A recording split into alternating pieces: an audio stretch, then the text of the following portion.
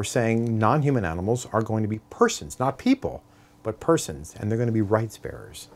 In law, the fundamental distinction is between being a thing and being a person. When she's a thing, she's the same as the palm tree out there. But when she's a person, she's the same as my son. That's it. That is the one that someone gave me in 1979. That was the first time I opened this book up. I said, holy smoke. I had no idea that we were treating animals this way. I began in the area in 1981 when people laughed at me and they barked when I went into a courtroom, and people thought what I was doing was exceedingly odd, and that has changed. In the United States alone, for every beat of my heart, 160 animals are killed. So I can work for the next 40 or 50 years and I can save the lives of one heartbeat's worth of animals.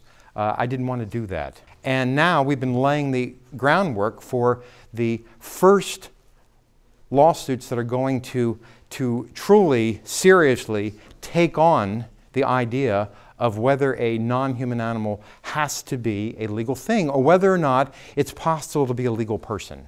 Without personhood, you're invisible to the civil law. So how do you get the attention of the judge? How do you say, hey, I shouldn't be a thing, I should be a legal person?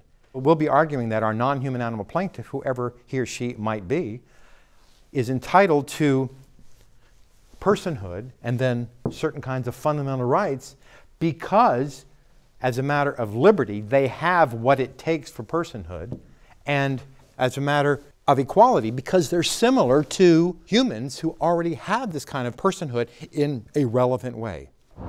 The animals that we're looking at are most closely are the different species of great apes, the species of elephants, and of cetaceans. So I'm looking to speak to the world's experts in those areas, especially the cognition. Those are the people that I try to track down.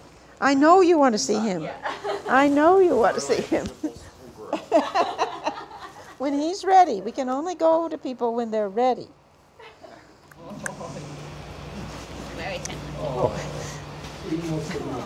He would like to learn a click language. If we knew a click language, we could probably instill it in Tico.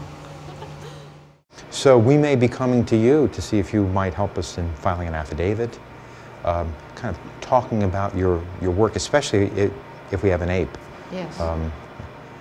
Talking about the cognitive abilities that they might have that would then help us persuade courts. You can see that Kanzi's already asking for you to talk to him. You want me to come in and see you? Yeah, he wants me to come in and see him right now.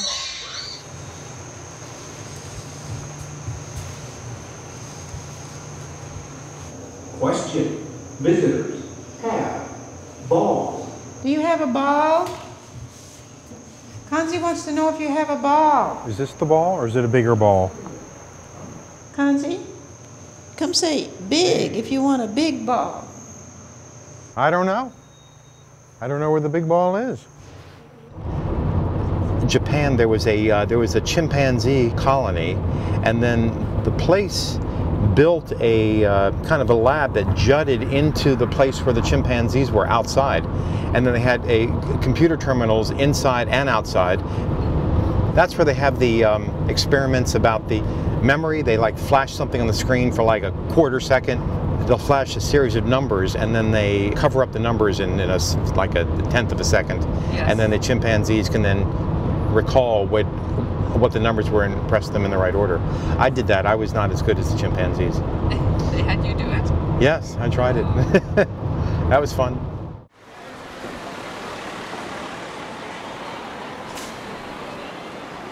I think we decided on New York. We should begin going ahead with the chimpanzees. Both acquired from the circus. One is male, one is female, and on a scale of A+ to F, they give it an F. No. Yes. This is the Better Business Bureau. My guess is they're a scuzzy place that has other kinds of animals, probably pathetic animals in pathetic cages. They have a petting zoo. So we know what we're looking at. Okay, so we know what we're up against.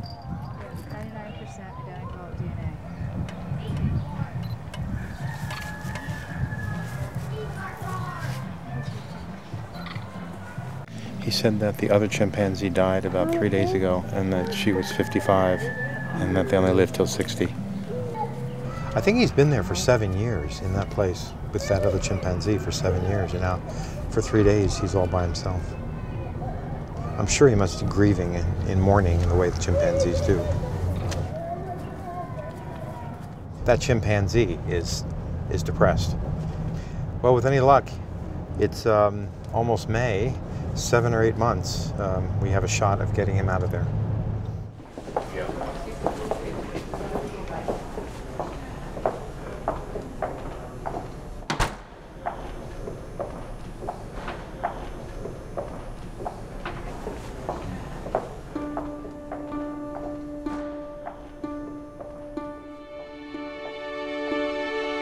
I believe that I'm riding a tide of history and also partly pushing it.